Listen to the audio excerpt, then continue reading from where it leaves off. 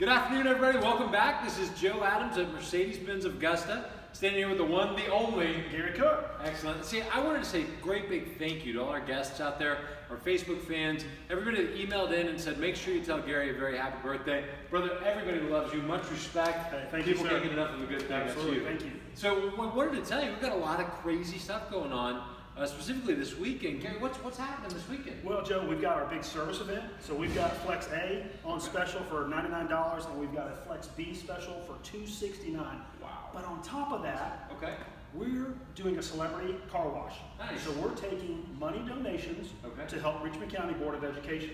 So at the end of it, we'll gather all of it up, count it, and we're going to cut a big check straight to Richmond County Board of Education. Oh, that's huge. Now, if I recall correctly, we've also got Coca-Cola showing up. We're going to have the Coca-Cola trailer out there. We'll grill some hot dogs, grill some hamburgers, make a donation, however small, however big you feel comfortable with, and help some of the kids in Richmond County who maybe don't have the ability to get school supplies, books, papers, pens, these kind of things, right? Yeah, absolutely. Things that every kid should have.